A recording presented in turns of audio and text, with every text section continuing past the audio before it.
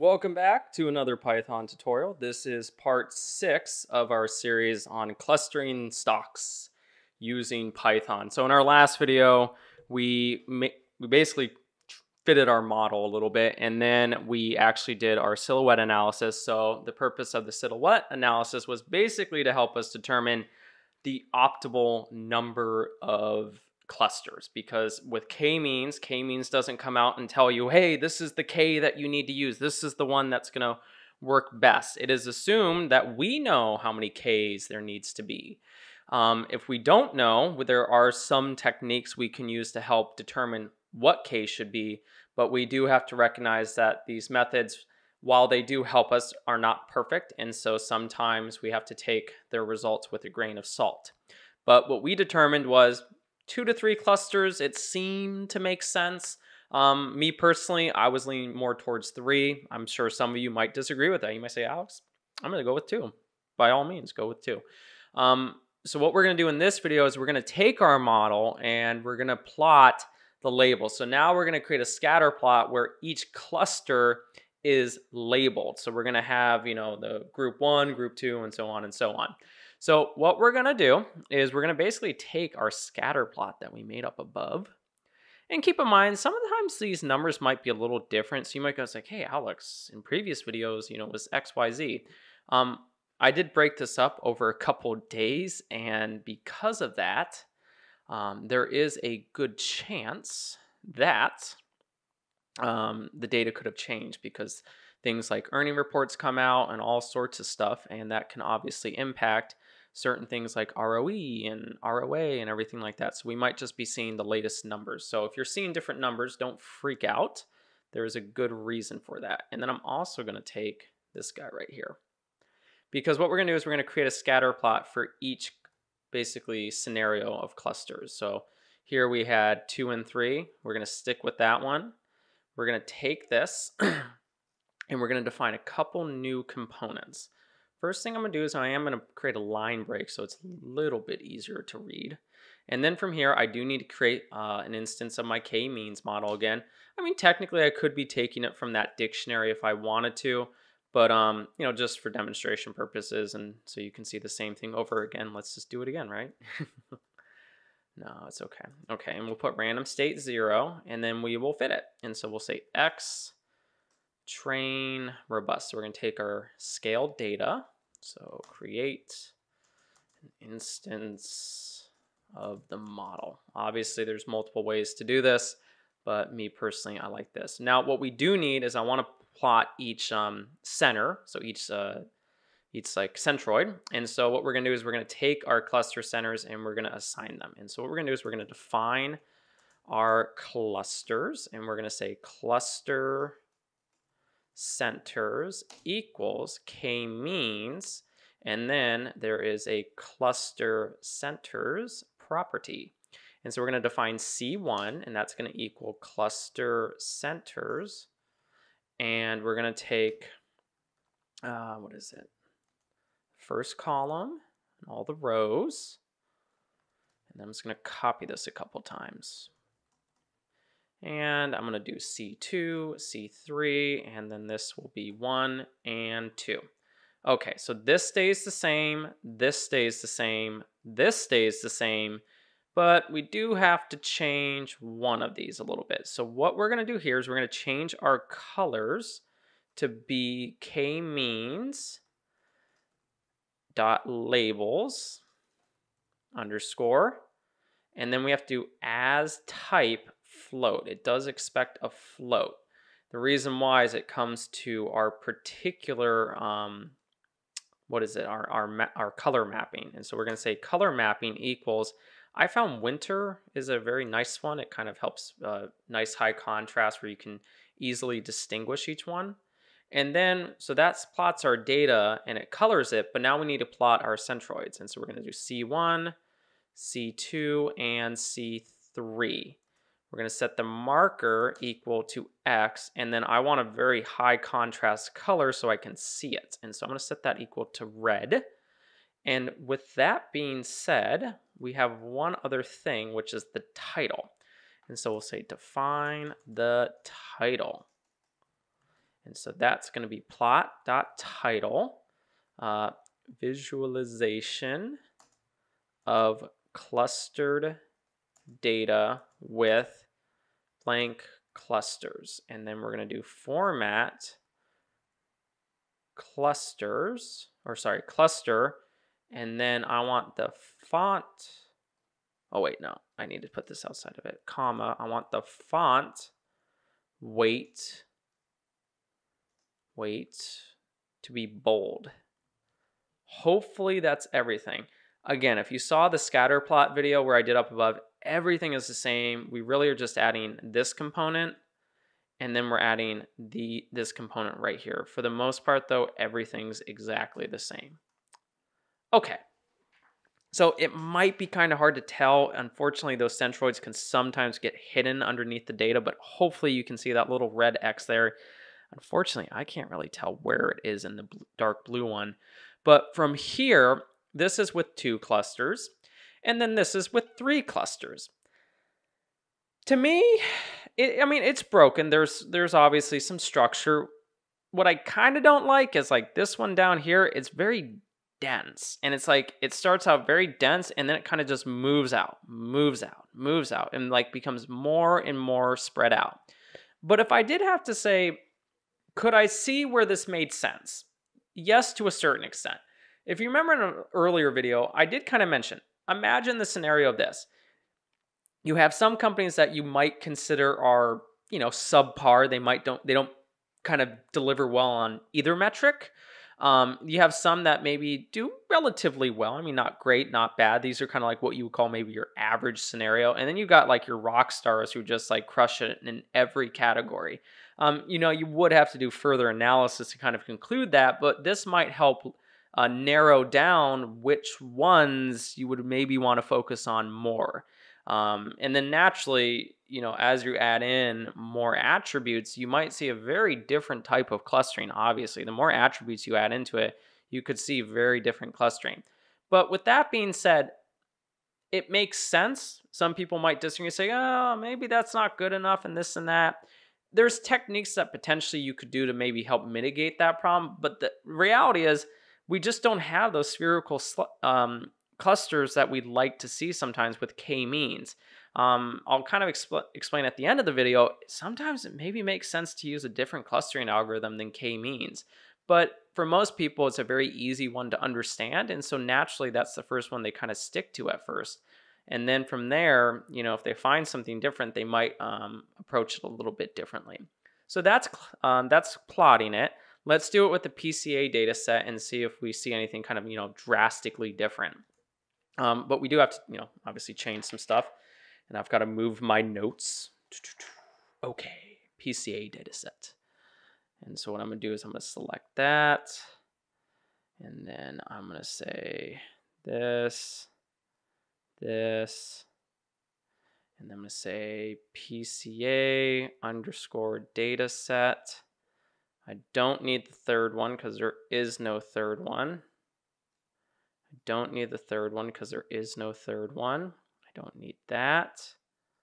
I don't need that. I don't need that. That's fine. That's fine. I'm going to try it with this. Oh, that's right. I got to change this too. What is it? Principal component 1. Or you know what? I think I labeled it differently. I got to check how I labeled it. I forgot. Component 1. Okay, so it's component 1. And then this one is component 2. Alrighty. Cool. Oh, it's doing a 3D one. It doesn't need to be 3D.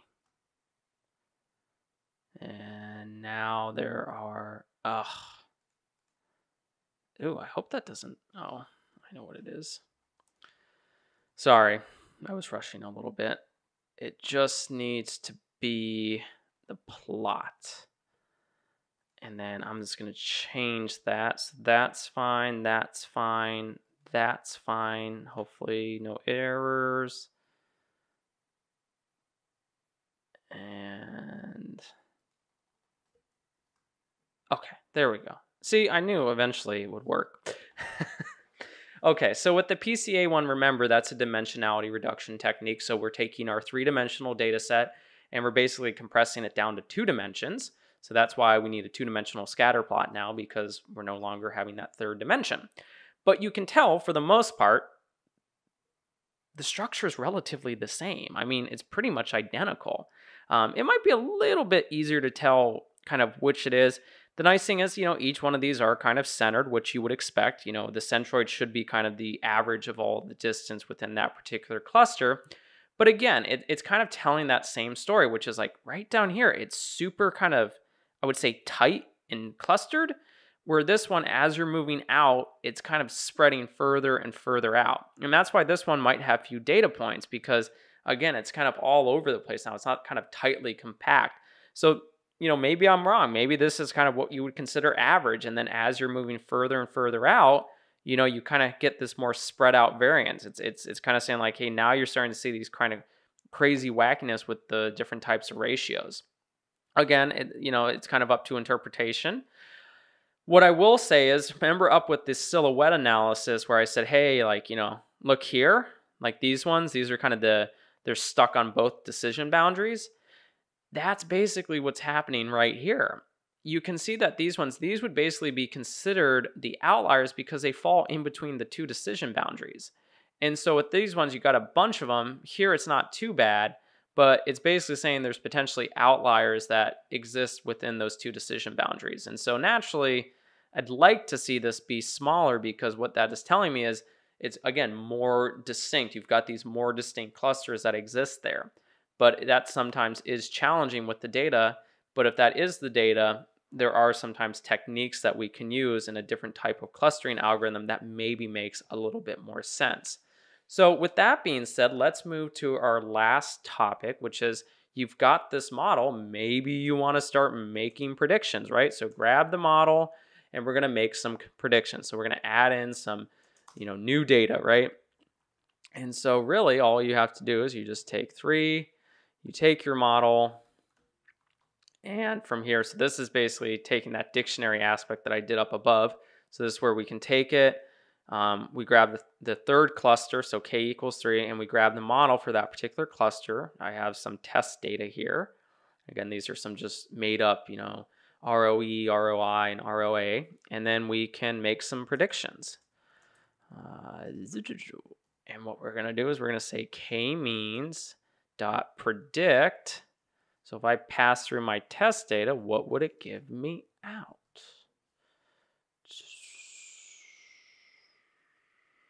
Oh, it's an S. Oh, what happened?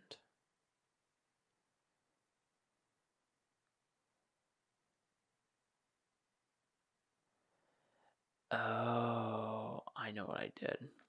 Well, that was foolish of me. I always do something that messes it up. So instead of doing results dictionary PCA, I overwrote the other one that I did, which was my bad. But you know what I can do, because I'm lazy and I just want to do it again? We'll run this one again, and so that should override our old one. Yeah, you should probably rename it. Okay, perfect. And so basically it's saying for these 2 ones, they would belong in cluster 2. So the far one. All right. So final notes. What should we talk about?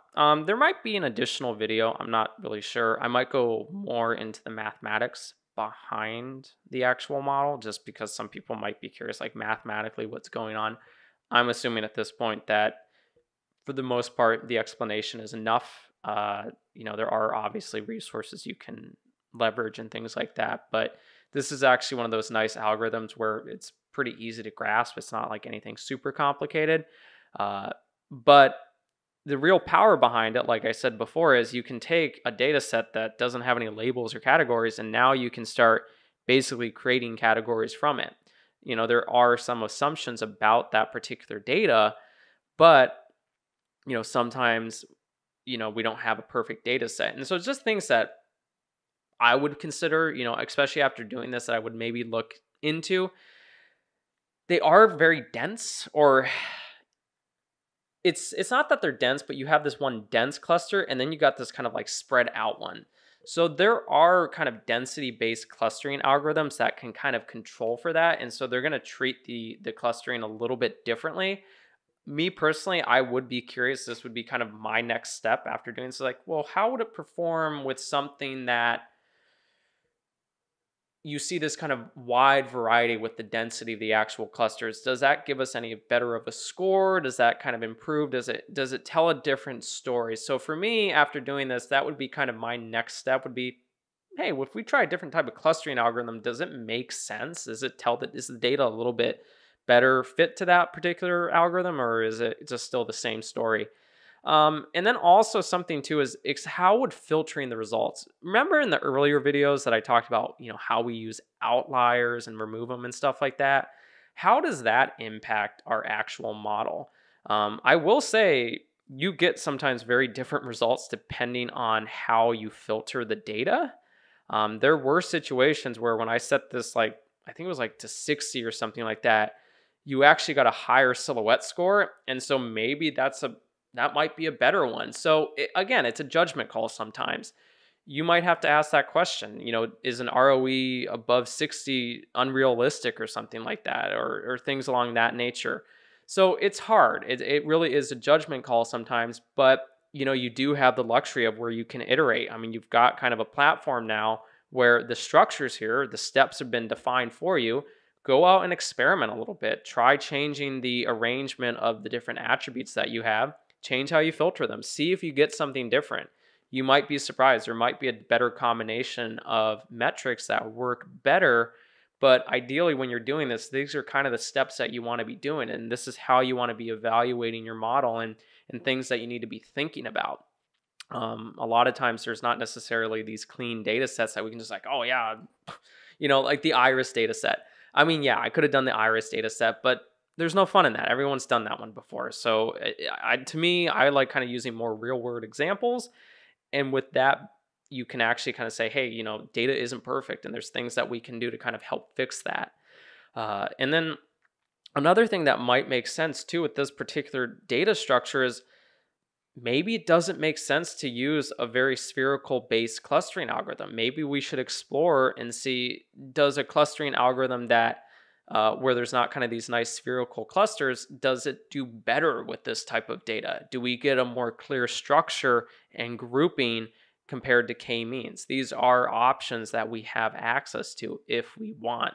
So this is, again, just kind of a wrap up and things to think about. This is by no means kind of the end point in a sense, but it's kind of saying, okay, this is what we found so far. We'd be kind of curious to see what happens after this. So again, if you have any questions, please put them down in the comments below. I'll obviously try to answer them if I can. Like I said, there might be like an appendix video that goes more through the mathematics, but at this point, that's really the end of this particular series. So hopefully you guys enjoyed it. Hopefully you found it useful. And, I'm not saying you're going to get rich off of it by any means, but, maybe now you can start taking your data sets and doing something with a little bit with it now. And, I'll start exploring if I feel like there's, maybe it kind of calls for doing another series where we use a different type of clustering algorithm. I'll definitely explore that. If you guys want to see that, by all means, please put them in the comments. But I think kind of in our next one, we're probably going to be covering either k-nearest neighbors or a random forest classifier. So we got like 2 or 3 more machine learning models, and then we're going to go to neural networks at some point. So that's going to be the fun stuff, right? That's always the hot topics. So thanks again for watching, everybody. We will see you in the next video.